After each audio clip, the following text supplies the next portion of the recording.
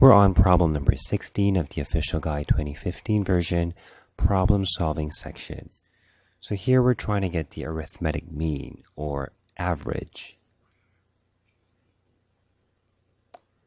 So first we have 8 times 12 and 3/8 plus 4 times 15 and 1/4 over 8 plus 4. Now then, this is equal to, let me draw this line. First of all, 8 plus 4 is 12. And above, we have 96 plus 3 plus 60 plus 1. And as we said, 8 plus 4 equals 12. So then that equation equals to 99 plus 61 over 12. So we get 160 over 12. So if we divide both sides by 4, we get 3 here, and we get 40. So we get 40 over 3. Now this is equal to 13 plus 1/3. So we get 13 and 1/3. So choice A is our answer. Now let's take a look at Official Guide 2016 PS number 21.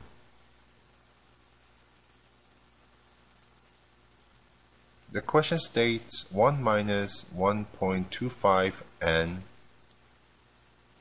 equals 1. And this would be negative 0.25 n equals 1. So, negative 1 over 4 n equals 1. So n would be negative 4. So the correct answer choice would be C. Next, we're on question number 17 of the problem solving section. So it's important to realize that decimal figures are harder to calculate than fractions. And fractions are harder to calculate than integers. So if you want to make the calculation simpler, you want to change the decimals into fractions or fractions into integers. So say we have 0.1 squared. This is equal to 1/10 squared. Then this is equal to 1 squared over 10 squared. So which is 1 over 100, and this is 0.01. Now since there are 2 zeros in the denominator, you move 2 points to the right after the decimal point. Likewise, if you have 1.1 cubed, this is 1 over 10 cubed, and therefore this is 10 to the power of 3 for the denominator and 1 for the numerator. So we get 1 over 1,000, which is equal to 0.001. Since there are 3 zeros here, we moved 3 points after the decimal point. Now then, our question was 0.1 plus 0.1 squared plus 0.1 cubed. Now that we already got the values above, so 0.1 plus 0.01 plus 0.001. So overall we get 0.111, and our answer is choice B.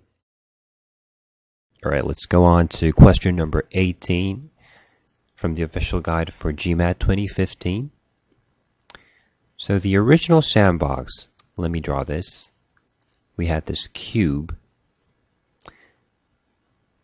and this cube will have a length and a width and a height and a capacity, which is L times W times H equaled 10. Now we're trying to make a new sandbox, which is twice as longer and wider and higher. So this is the new cube. And the new length is 2L because it's twice as long, and the width is 2W and 2H. So what's the new capacity? It's 2L times 2W times 2H. So it's 8 times LWH.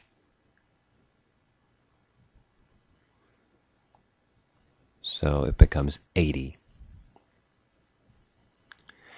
Now there's another way to solve these kind of problems.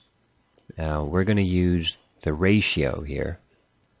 First we're going to take the ratio of the length.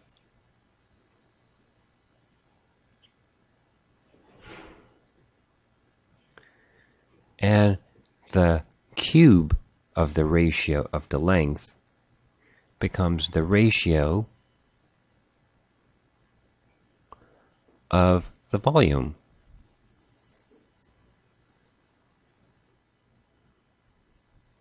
Right, so what was the ratio of the length? It became twice as long, so the ratio of the length is 2. And 2 cubed is 8.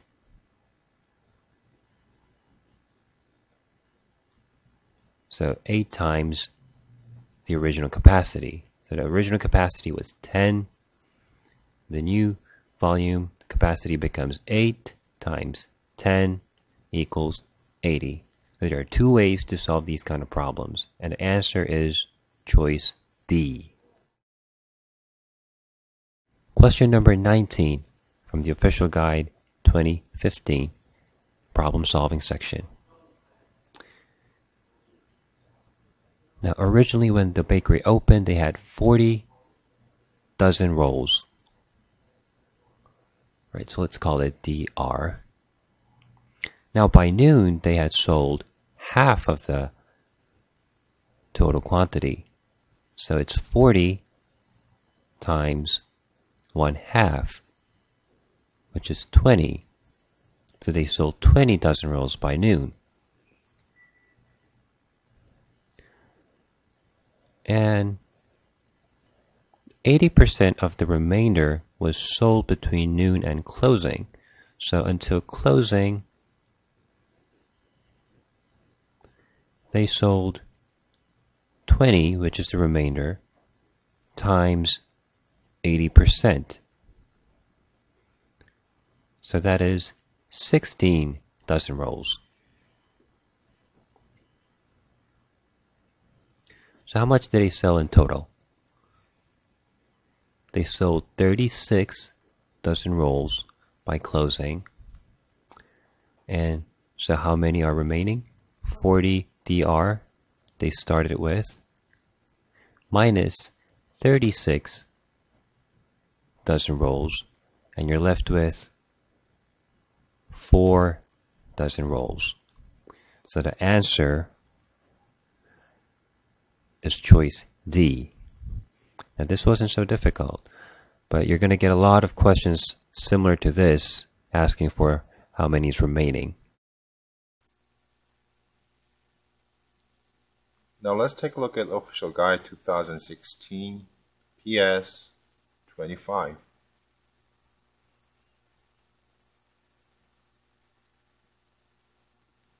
From the question, you can see that 2x plus y equals 7, and x plus 2y equals 5. Then adding these two equations together, you get 3x plus 3y equals 12. Then 3 times x plus y equals 12. Then x plus y becomes what? 12 over 3, which is 4.